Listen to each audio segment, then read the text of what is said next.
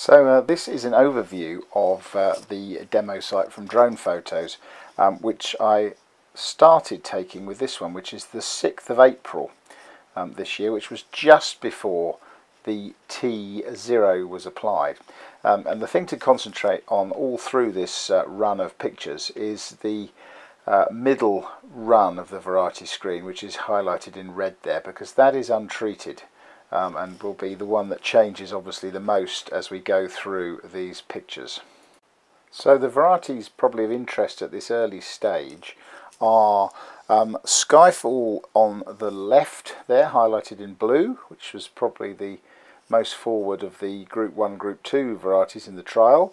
You have got Skyscraper in the middle, highlighted in purple, which was probably the most advanced of all the varieties in the trial at this point. And then towards the right hand side, highlighted in yellow, is Graham, which again was looking quite early at this point, maybe a growth stage or so ahead of the other varieties within the site. If we then fast forward 11 days to the 17th of April, not much has changed. There's been no rain still at this point, but the T0 fungicide applications have gone on. Now on the ground there are clearly 2 or 3 of the varieties that have got some reasonable levels of yellow rust infection within them. Wasabi, Dunstan and Kerin were noticeable to have early infections at this point. So another week ahead, this is the 24th of April when this image was taken, and by this point we had some rain at the site. There was about a 10 mil rain event on the evening of the 17th, just after the previous photo had been taken. And what was noticeable again here is the Skyscraper towards the middle, and particularly the Graham at this point were definitely filling in the ground with good leaf cover and good growth. Some of the others are soon to catch up, as we'll see, but at this point it is definitely those 2 that are noticeable. Again, at this point, still the yellow rust infections in some of these varieties are not noticeable from the drone at this height. And so this next image is the 1st of May, and so by this point there had been almost another 30 mil of rain fall on the 28th and 30th of April. So the site was starting to green up quite nicely.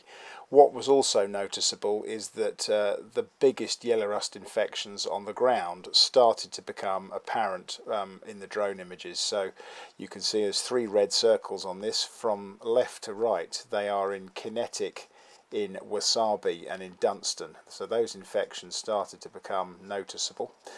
What is interesting is that the purple square on the left is untreated Skyfall.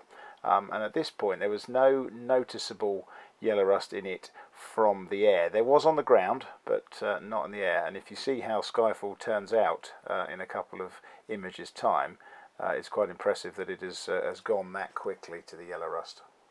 And so forward again, this is the 15th of May, so this was approaching full flag leaf emergence at this point. And so about 5 days off the T2 being applied.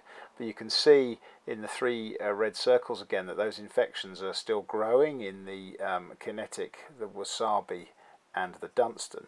But also over on the left we can now start to see the new infections appearing in the Skyfall, the smaller of the 2 circles, and in one of the candidates called Seeker, that also will progressively get somewhat yellower.